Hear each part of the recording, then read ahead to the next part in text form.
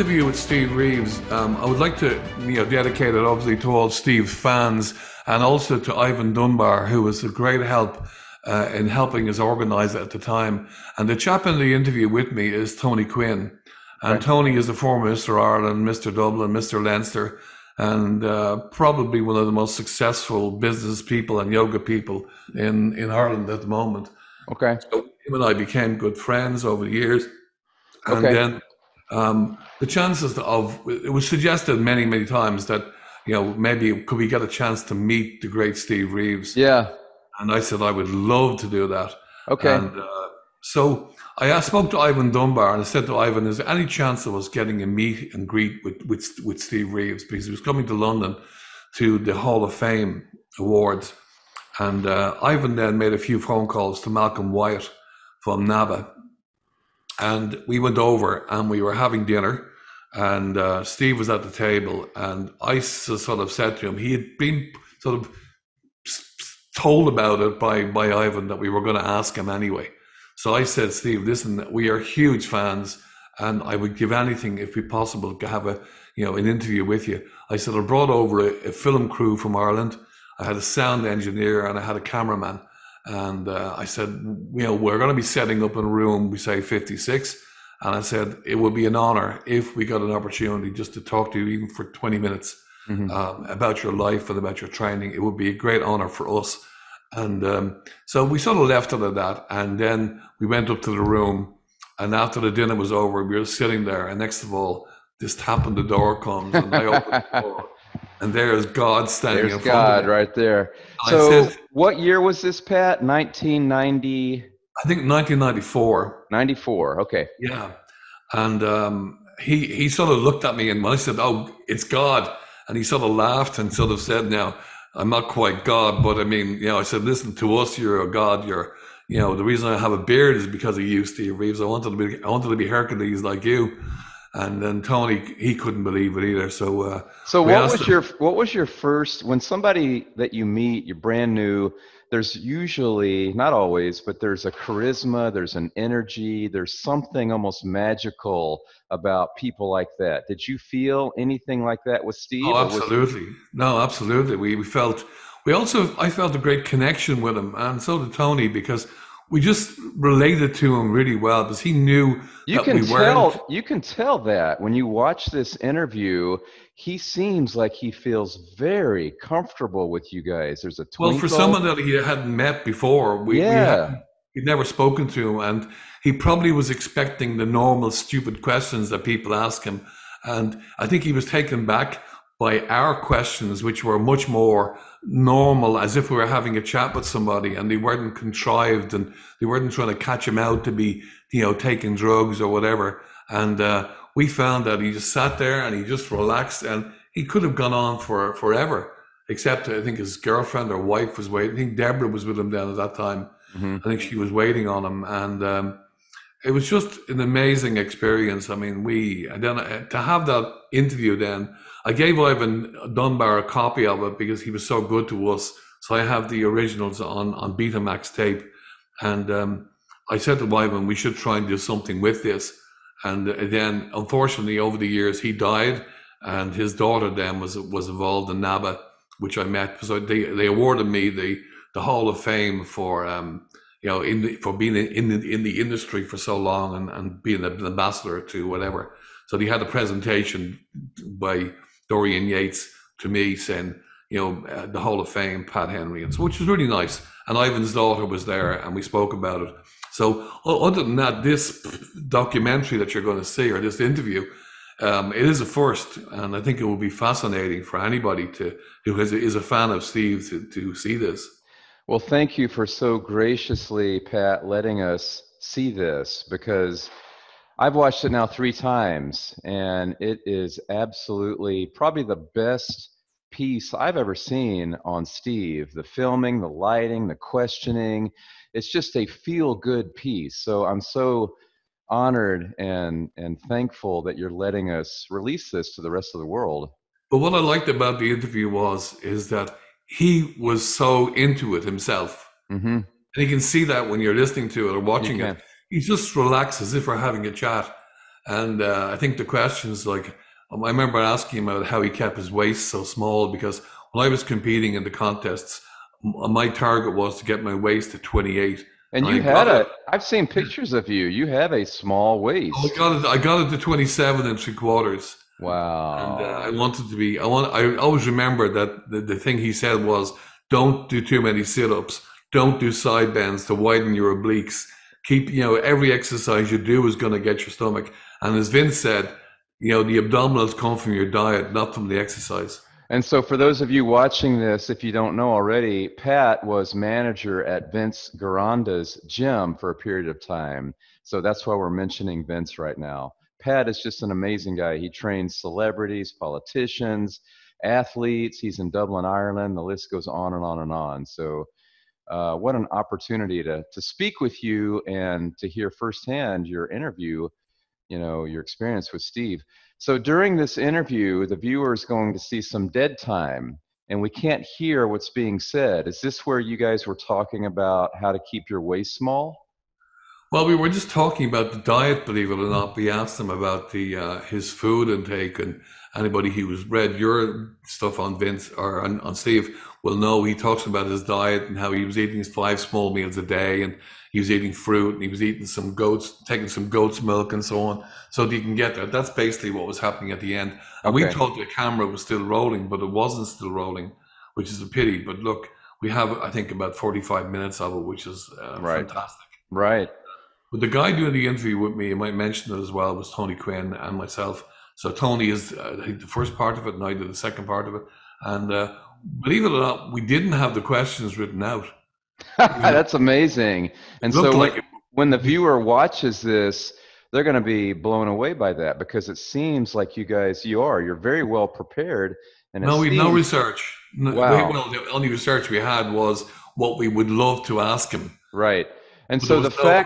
the fact that you're so composed, because a lot of people in front of Steve Reeves would just completely lose their composure. And Yeah. then to be able to ask these questions that are very targeted, that are the questions we all would probably want to ask is amazing. Well, we asked them as a fan, not as a journalist. I think that was the difference. That when you're able to say whatever, how did you keep your waist small, or as Tony said to him, like, what was your blueprint for living? Yeah. Like, I thought that was an interesting question because Right. I've never heard bodybuilders been asked those questions before. Absolutely right. And I'm taking notes, while I'm hearing Steve talk about this. And, I had never really heard, that part of Steve's philosophy, at least not Yeah. in that great a detail. So what is Tony's background, just so we don't skip over him? Well, he is probably the most knowledgeable yoga teacher that you're ever going to meet, and he's a very successful businessman now who lives in Paradise Island in the Bahamas. Nice. He has shops here, and he's involved in a gym's chain called the Duco. But we were just big fans, and the type of training we did would have been based on Steve's type of training, hmm always aiming for the high pecs. And hmm like when he was competing, he never took any drugs at all. No. He was in, again, the measurements would be 18.5 inch arm, 8.5 inch calf, 18.5 inch neck, 50 inch chest, 30 inch waist. And that was the proportions that we would aim for. So Right. I trained with him for a long time when we came back from California. And we opened up a gym then in Dublin together. But in the end, it was time for me to move on and do my Mhm. own thing. Right. I opened my place, and he then went on to do his business programs. He does a lot of wellness programs for a lot of business people, hmm but it was just at the time it was great that we were able to get together to do that interview because as I said, nobody else had the opportunity or Right. took the opportunity to do it. Well, I just like to see that, and now it's finally getting out there to all the Steve Reeves fans. And it'll be great to see it I haven't seen it now in the good while. I haven't even seen it for years, so I can't remember some of it. But I must watch it myself. But it'll be great. I think a lot of people are going to really really like it, and it will be a premiere, I think. And what I like about it is the quality is so good. Right. Like Yeah. it's very clear. Right. The vocals are very clear.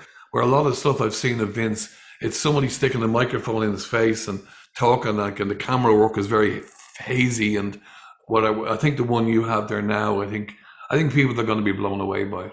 I agree. Well, Pat, thank you so much for once again so graciously allowing us to view this. It's been a pleasure speaking with you. If there's anything else, like if you want people to somehow be able to contact you, I can put that below the video. Or if you want to tell Well, them now, it's up to you. well, my email is pathenrywellness@gmail.com in Dublin, and that's really it. But if you want anything else, then just give me a shout, and we'd be delighted to have a chat. And the story continues, but we're not dead yet, as the rock and roll band says. All right, guys. Well, there you go. There's my interview with Pat Henry, and you're about to see the Steve Reeves interview that, as far as we know, has never been seen. No, it's never been seen by anybody. Enjoy, guys. This is Scott York for Pat Henry. You guys have a great day.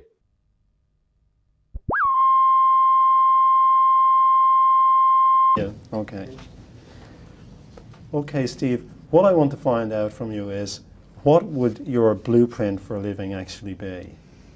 Well, I would say make a 5-year plan of what you really desire in life, what you want to achieve, and then outline everything in detail, how you plan to do it, and try to stick with it. Yeah. And you can change it, modify it a little bit as you go along if it's not working too well. But stick with it. Stick with it. Right. You only fail if you stop. Right. Right. Yeah, yeah. And what part do you think that the mental attitude plays? Would you say in your actual training, even in the weight training, or sticking to a diet, or even being successful in the movies? I think it has a great amount to do with it, because you have to really concentrate on what you're doing, and if your mental attitude isn't right, you can't go through it, whether it's remembering your lines in the movies, whether it's concentrating on doing your exercises when you work out. If you're a little tired, you concentrate a little deeper, you exercise a little longer. When I exercise, it's almost like a hypnotic trance I go into. Right, I picture the muscle I'm working. I don't picture the weight going up and down. I picture the muscle I'm working. I picture it growing, you see. Really? Yeah. Right. Yeah. It seemed to work for me. Right, right. And would you lift very heavy weights to do this? Do you know what I mean? How much mind over matter is it? I think it's a great deal of mind over matter. You must really think deeply and concentrate on what you're doing. You have to picture something happening before it happens. Right, right. If you can't conceive it, you can't achieve it. Right, yeah. That's my philosophy. Yeah, yeah. Right. Yeah. So you would nearly have visualized the type of physique Right, yes, you I wanted. would. Right. I visualize how the muscle should look while I'm doing the exercise, and maybe in my spare time, just before I go to sleep or something like that, at that time I would visualize Really? what I want it to be. That's very interesting, yeah, yeah. And you would really do this all the time you were seriously training? That's right, right. I mean, would you do that as it is now? I mean, would you still continue to do that, or would that just be just when you were training for contests? That's when I was training for a contest, trying to achieve something, a certain goal. Yeah. After you achieve that goal, you can just relax and go to something else, or you don't have to be so intense. Right, yeah, yeah. And how about for, say, on a film, would you apply your mind much for a film? Would that be necessary? Well, I would apply my mind for a film, concentrating on learning the lines, and figuring how I'm going to do them, and where I'm going to walk, and what I'm going to do, all those different things. The director doesn't necessarily help you. He only tells you when you're wrong. Right. When you're doing a film. He lets you usually go on your own. And if something is wrong, then he'll say, well, this isn't quite working. And he'll say, do a little bit more like this, or whatever. And the most frustrating thing on doing films, sometimes you might do a scene that you really thought was great, and the crew around you, the cameraman, the electrician, afterwards they applaud. And then you find out that there was a fly in front of the camera, or an airplane went over, or the person you were talking to made the wrong gesture while you were talking to them. I mean, that's really disheartening when you've done something that you really felt was good and everybody else felt was good. It'll never be on the camera. Right, yeah. And what would your be now, in general, what would your philosophy of life be? Right now? No, just in general throughout your life, or has it changed much as you found as you went through life? Well, I always tried to concentrate on living a healthy life and keeping it free from stress. Stress is a killer. You really think this is important? Oh yes, right, right. If I have to do an engagement of some kind, I think, how much money am I getting? How much stress is it going to cause me? And I balance the two. Really, that's very interesting. Yeah. And you feel this is important in staying healthy? Yeah, I think so, right. To live a long, healthy life, you must keep the stress level very low. Happiness level high and the stress level low. In one of your interviews, you said that your ambition at one time was to be the healthiest man in the world. Well, no, I want to live to be 100. Yeah. Because if I don't make it, it might be bad for my reputation. Well, do you feel that you achieved being the healthiest man in the world? I mean, a lot of people used to... I'm healthy as I want to be. Right, right. I haven't had any troubles in my life. Right. Always been very healthy and vigorous. And Yeah. lots of energy. Wake up in the morning. Sometimes I wake up with so much energy I want to go turn a car over. I never do it, but Really? really, Yeah? yes, right. And do you think that's hereditary, or do you think it's your lifestyle? It could be inherited from my father. He was my height and my weight and my build that I am today without ever working out. Of course, when I was championship form, Yeah. that was in addition to my genetics. Right. Right. Yeah. Is it true that you were an only child? Is that true? Yeah, my father got killed when I was 20 months old. Right. And you're the only one in the family? Yes, I was the first child, and my father got killed when I was 20 months old. Right. Yeah. So I don't really know my father. I just see pictures of him and hear a lot of stories about him. Right. I remember seeing a picture when he was 12 years old, chopping down a tree in Minnesota. He had shoulders about this wide. You know? And how come, Steve, that you never produced your own courses? Everyone I know wanted those courses. Well, there's been so many courses out that I thought would just be one more book on the Never. bookshelf, you know. Never. So I just never got around to it. And when I did the power walking book, and Yeah. I thought, well, maybe somebody said, why don't you do on bodybuilding too? And I thought, well, I'm past my prime in bodybuilding, so I didn't want to just have somebody else take pictures in my book. You see what I mean? So it was partially that too. In other words, I'm in great shape for my age, but I have a little age on me. That's the point. You see what I mean? So But nobody's getting any younger anyway. No, what I'm trying to say is, if I were taking the pictures, we'll say at 25 Yeah. or 30, that was my ideal shape at that time. They'd be more inspirational to the readers than if I had done them at 60. You see what I mean? But surely if someone is in good shape at 60, that says much more for the lifestyle Right. than being in good shape at 20. I know that, but 20-year-old bodybuilders don't think that. You know, No. when a person will say is 40, 50, they'll say, "Hey, I want to look like that when I'm 60 or whatever." Yeah, yeah. So I would have to maybe direct it to the older set, but I don't like to limit myself to that.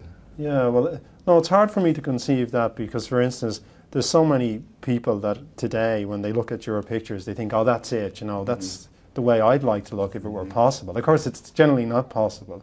But if you were to maybe write training courses and give some advice on exactly how you did the training, I think it would be probably the best seller in bodybuilding ever. I don't know. Really? You know, there's been so many, like I say, books put out and so many courses and Yeah. so many thoughts on bodybuilding that it's probably all been said now. Yeah, but there's only one Steve Reeves. Thank you. No, seriously, I mean, because everybody would be interested in what you'd have to say there. They're always collecting little bits and pieces, and I wonder how nobody's really accurate asked me to seriously. No publisher said, "Hey, let's get together and do a book on bodybuilding." Right, yeah.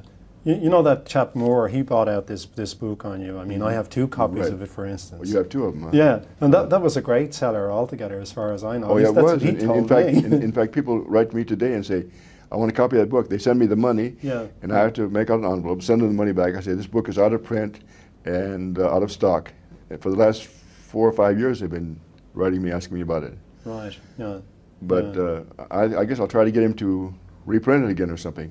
And you don't think you could be persuaded to write your bodybuilding course? I doubt it. What a shame. You of all people. How many films did you make altogether? 17. 17. 15 of which I starred in. Right. And what was Jailbait your first one? Yeah, it was originally called Hidden Face, was my first film. Right. That's where I got my Screen Actors Guild union card Right, for doing that part there. Yeah. And then Athena was my second. And then Hercules. And after Hercules, I didn't know how I was going to do on the box office. Yeah. So I came back and I took a regular job again Right. for a while as a public relations for this health studio. And then 6 months later, they said, "Well, it's doing real good. Come on over. We'll make another one."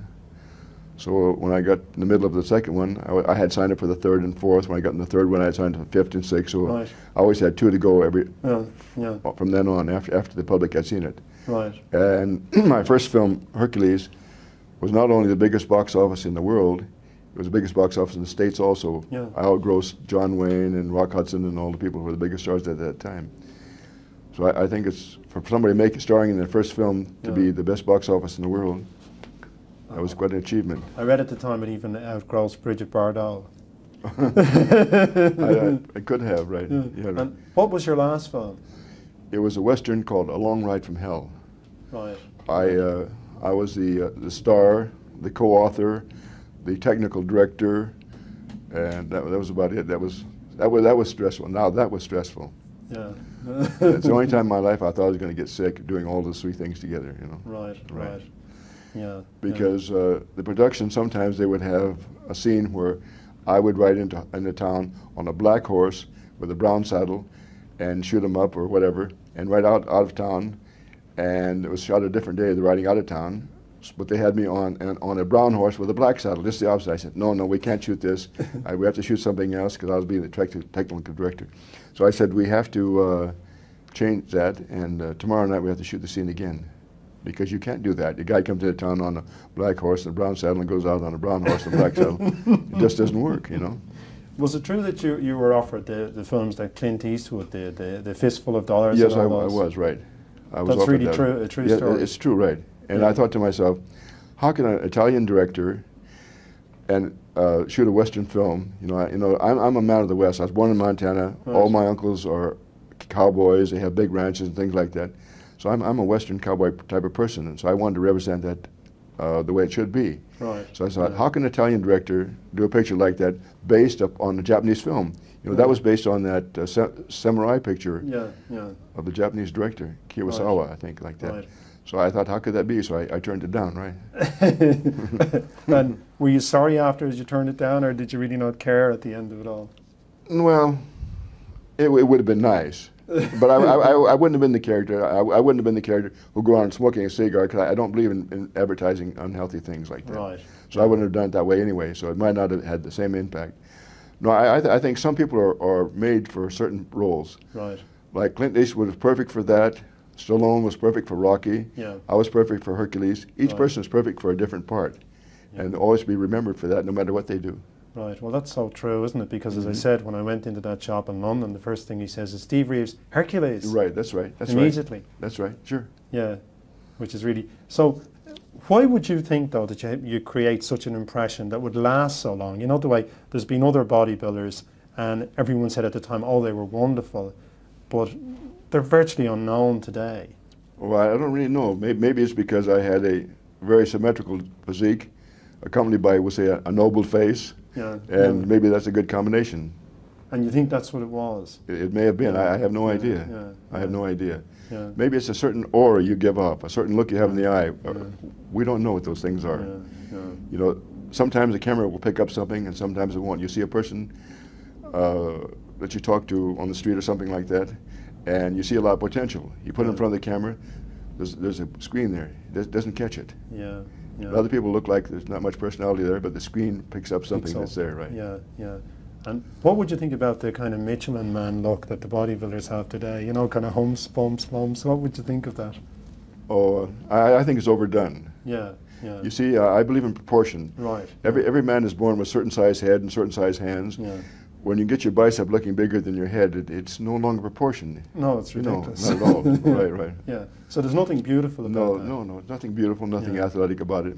Yeah. Symmetry and proportion were what I was achieving. And is it true that you based your measurements upon Michelangelo's statue of David? Was that just something? No, just his assumption that a person should have the same size neck, calves, and arms. Right. That was it. Yeah. And it seemed to work out. I mean, I've seen other bodybuilders who achieved that, and they look great.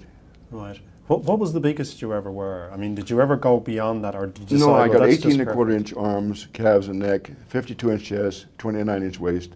That was it. I wanted to achieve a 24-inch difference between chest and waist. I couldn't get it. I got 23, then I started going to the movies.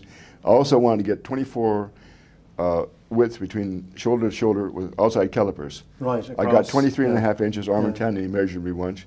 But you see, if I would have had another 6 months bodybuilding, I could have got another inch on my chest and another half inch on my shoulders, and I would have achieved everything I ever wanted in life. That's the only two things that I didn't achieve that I really wanted to achieve. What weight were you at that time? 217. 217. Right. And was that the heaviest you ever were? Yes, it was. I think I won Mr. Universe at 217, and Mr. America 213. Mr. America 213. Right. Mm-hmm. Was it true that when, just say when you were going to win the Mr. America, when you'd be going down the beach, that people used to get up and follow you going down the beach? Oh, yes, they did. They did, right. Yeah. And the thing was that a lot of my competitors, the people in the same contest, Yeah. They had been bodybuilding for years and had their pictures in every magazine they could for years and years. And I didn't. I didn't want to have a picture taken of me until I was where I thought I should be. Right, yeah. So nobody had ever seen my pictures in the magazines when the contest was on. Yeah. So I'd walk down the beach and they'd say, "Who are you?" I said, "Mr. X." So I'd walk down the street and they'd say, the other bodybuilders were talking to each other, saying, "Oh, who's this guy that everybody's talking about?" I said, "We haven't seen the guy. They call him Mr. X or something like that, you know." And I did cause a big crash there. I was walking down the street there, and this car was looking like this. It didn't hit the corner right. There was a curve, and it smashed into another car. There was a big accident there. Well, it wasn't my fault. I was walking down the street, you know. He was so busily looking at you. Right. That's incredible, because when I was working as in one of the gyms, training these people at one stage, and this chap was from New York, and he said that he was in this play on Broadway with you, I think. But he said that when you'd go into a restaurant, if people were eating at the time, they'd all stop and they'd all look. He said, "You want to see the impression this man has." He says it's untrue. Well, you know, there are people in this world, you don't know who they are. When they walk in the room, you think they must be somebody. You don't know who. They could be a rocket scientist, they could be anything. They could be an Olympic athlete or whatever. They just have a certain aura about them. You just wonder, he or she must be somebody. Without them trying to act like they're somebody or anything. They're just casually walking in, doing their thing, or having their lunch, or walking down the street, or whatever. Did you have any secret to getting this? Every time we saw you in the magazines, you had this amazing tan. Did you have any secret to do that, or was that just natural, or did you do something? No, we have a lot of sun in California. I used to use cocoa butter. Cocoa butter? Oh, yes, cocoa butter, and I had a little secret. I used to drink carrot juice and raisins. See, carrot juice puts a little bit of orange in your skin. Right. And raisins puts it red in your skin, and so orange and red and brown make a great color, brown from the sun, Really? you see. So it was a combination of the three. Is this the iron in the raisins? Yes, right. Fantastic. And you found that that's what did it? Right. I found that accidentally. And my drink that I have for breakfast, it has orange juice and gelatin and eggs and a few other things.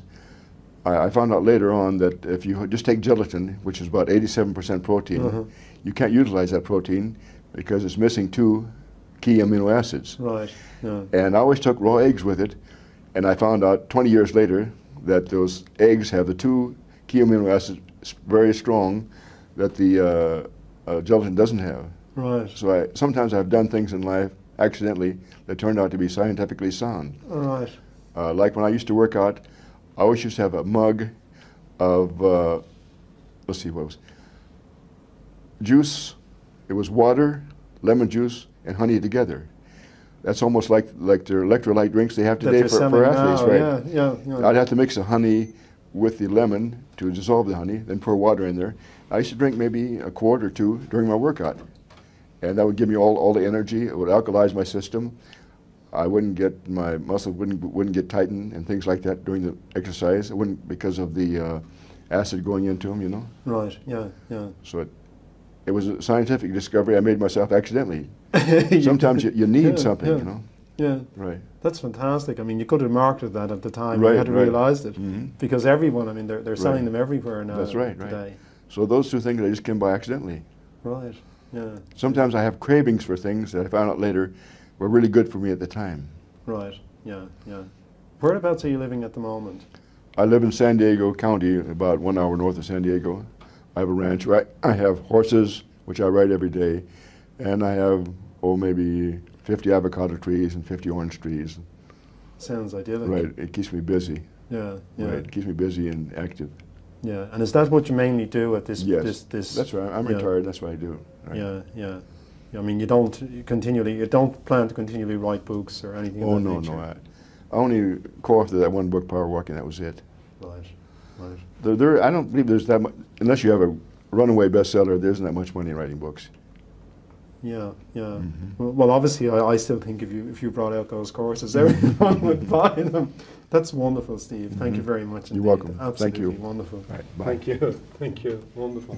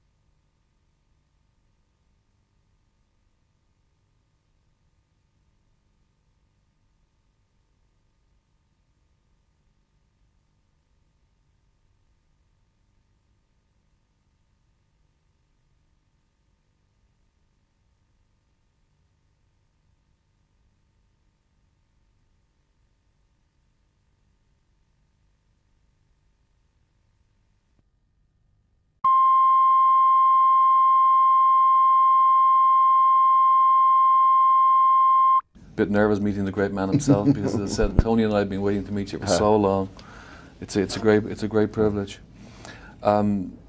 These are just a few questions that we wanted to try and cover in regards to the Nabi universe, and we follow on from that. Like, what are your own thoughts and reflections on your visit to the Mr. Universe, you know, in 1948 versus John Grimmick, and then in 1950 with Reg Park? Well, let's see, in 48, I went over there and hoping that I would win, but didn't think I would because I hadn't trained for a while, because I was under contract about 3 or 4 months before to CCB DeMille to play the part of Samson in Samson Delilah, and he asked me to lose some weight. So I lost about 10 pounds, and I didn't get the contract for good because they wanted to use Victor Mature because he had been in the films for a longer time, and I hadn't lost enough weight. He wanted me to lose 20 pounds. I lost about 12, and he wanted me to lose 20, so he said, "You're not cooperating, we'll have to cancel your contract." So I went over there under what I wanted to be, but so I didn't expect to win. So coming second to great John Grimmick was a bonus, a plus for me, because he was one of the few people that we boys of that age admired. I was only 22 at the time, and from the age of 16, I'd been seeing his pictures in the magazines and looking at him and say, "Well, I wish I could have arms like that. I wish I had legs like that." And what about Reg Park then in 1950? Well, at Reg Park in 1950, I had seen pictures of Reg. I knew he would be a formidable competitor. And I didn't know about that one either because I only had 1 month to train before that one. But I came along pretty well. And one strange thing, some Englishman donated the trophy for Mr. Universe. It was a statue of Eugene Sandow that Sandow had actually had on his own desk at the time. So he wanted to make sure it went to an Englishman. So he thought, well, Reg Park was going to win that year. He thought he was safe. You know, he knew I was trying to be in the movies and hadn't trained for a year or two. And so I was lucky enough to win that one. That was great. Now, Red was a fierce competitor. He was great. So you've good memories of that contest. Oh, yes, for sure. yes. And what sort of shape do you think you were in at that time, at that 1950 universe? Would you say that's one of your best? Yes, best probably shape? close to the best I've ever been. And what would your measurements roughly had been at the time of that? Oh, I would say arms, calf, and neck, 18 and a quarter. Each of them. And your waist? 29, chest 52. You see, I always wanted to have a 24-inch difference between the waist and chest. I got a 23-inch difference, but I didn't make the 24 because, you know, I tried to get in the movies and things like that because there was no money in bodybuilding. Sure. I mean, there still isn't except for the very chosen few. And how did you manage to get your waist so small? This is one thing. No, I just kept it that small. In other words, it was always that small as a boy, and when I started putting on muscle, it went other places because I didn't work the waistline. At all? The muscles only went where I worked them. Oh, and I was lucky because when I started at 16 and a half years old, I was 6 foot tall and weighed 163 and worked out for a month and just hardened up for that month. Then the following month, I put on 10 pounds to 173. The following month, another 10 pounds to 183, all solid muscle. The next month, 193. So in actually 3 months, I gained 30 pounds of solid muscle, and the waist hadn't gone up a centimeter. But it took me a whole year to get from 193 to 23. Then I went in the Army. And would that have been eating a lot more food, obviously, than what you were normally eating? Oh, yes. I was eating a lot more food, getting a lot more rest. So what would you normally eat to bulk up now, to keep your waist that small? Well, I don't know. I would just eat normal meals, I thought. Oh. I guess they're double for some people. But did you keep away from the fat in the diet, or did you just... No, not in those days. We didn't know about that. In fact, my trainer said, drink a lot of half and half, you know. But I didn't. I just drank regular milk. But they were bulking up on half and half. But your training must have been very hard. My training was very intense. Yeah. Very concentrated, very intense. So how long would you train for? 2.5 hours, 3 days a week. But I mean, really intense. I mean, just almost hypnotic. And you reckon that's part of the success of sure. getting the muscles to where you want them to be? That's right. In other words, I didn't have any limitations. I didn't know it was difficult to gain that much muscle in a short time. I looked at pictures of guys in the magazine and thought, why not? I didn't know it was difficult. Nobody told me it was difficult, so it wasn't, you see. How would you sort of contrast the period back then with today? Like, after all, you're still famous 40 years on in bodybuilding, and a lot of the bodybuilders that have won Mr. Universe and Olympia, I mean, they've never been heard of again. How would you contrast Well, I would then contrast the bodybuilders of my era to be individuals. In other words, when you saw John Grimmick walking down the street or at the beach, or Clancy Ross, or myself, or Alan Steffen, or other boys of that time, other men of that time, you could recognize them from 100 yards away. Nowadays, they all look like they're clones of each other. Some have darker skin, some have lighter hair, and some are taller, some are shorter. That's the difference. They're not individualists anymore. Yeah, and your training philosophy and your sort of your goals, were they always set very, very definite in your mind before you set out to your training? Did you have a plan in mind? Oh yes. When I was in the Army, from the age of 18 to just a little under 21, I wrote a little book for myself, How to Win Mr. America. And I outlined all the exercises I would use and all the diets I would go on and what routines I would use and what lifestyle I would live, all that. So you had it all planned out. Right. That's fantastic. Going back that far, that was sort of very unusual then. Yes, it was. Because I suppose Schwarzenegger used that later on, even when I spoke to him one time and he said that that's more or less what he did. He planned out what he wanted to achieve. So you did it that far back, and that's right. You were very, very successful with it. Your current lifestyle, and including your level of fitness, would you continue to train now? Oh yes. Now I train 5 days a week, but it's different than before. I do my power walking, you know, weights on in my hands or on my waist and on my ankles. I invented power walking. I wrote the book. I do that every morning for about 45 minutes, followed by a half-hour workout, one strenuous set of about 15 reps for each body part. Then after a while, after that, I might take a swim or do some water exercises. That's my routine. And how far would you do the power walking in 45 minutes? How far would you travel in that time? Oh, I don't really know. Maybe 3 miles or 5 miles. I don't really know. And again, your diet today, would it have changed an awful lot? Well, my breakfast is always the same, but everything else is a little bit less than before. What would you have for breakfast? Well, my secret breakfast is, for the last 40 years or so, I have about 16 ounces of orange juice. I put it in a blender. And in that orange juice, I'll put a banana, 2 raw eggs, about 2 or 3 tablespoons of gelatin, some wheat germ, some bee pollen, and some oatmeal, and some honey. Blend it up together. It's a great tasting drink. Power breakfast. That's a power breakfast. That's a real bomb. And what about mid-morning? Would you have anything then? No, for lunch I'll just have a sandwich and a glass of milk or yogurt or something like that. And for supper I'll have my main meal of either beef or chicken or turkey. Mainly chicken, turkey these days. Accompanied by rice or a baked potato and a huge salad. And alcohol? No? Not rarely, you know. I might have a spaghetti dinner with a beer or a wine or something like that. I don't say I would have more than, we'll say, 3 or 4 drinks a week, total. You're looking very good on that sort of that lifestyle and that diet for sure. What about the current trends in bodybuilding? I mean, it's becoming nearly chemical warfare as compared to the way you would have watched your diet and trained very hard. Yeah, that's the thing. You see, during my time, I believe that bodybuilding was a health-oriented sport, where now it's unhealthy, chemical-induced gains and all that. I believe if your genetic background didn't give you the hormones to build the kind of body you wanted without injecting other hormones into your body, you should take up some other sport like, I don't know, catching butterflies, ping pong, or whatever, you know. Would you have ever taken steroids, even if you were available? No, never, because it's not health-oriented. Yeah. I mean, I plan to live to be 100. I don't know if I'll make it, but I'm going to try. And that there would get me dead at 65 probably. Sure.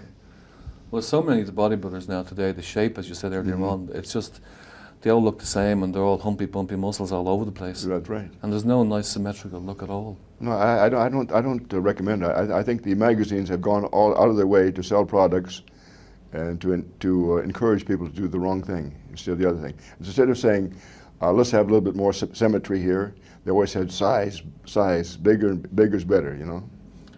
I worked for Vince Gironda for a while, and he always said to me that any room that you were in, he wasn't in. And he said when he appeared at some show that you were at, he was hoping that the floor would just open up and he would just disappear. No, Vince is one of the few people I really respect as far as his knowledge of bodybuilding and the right type of physique to build.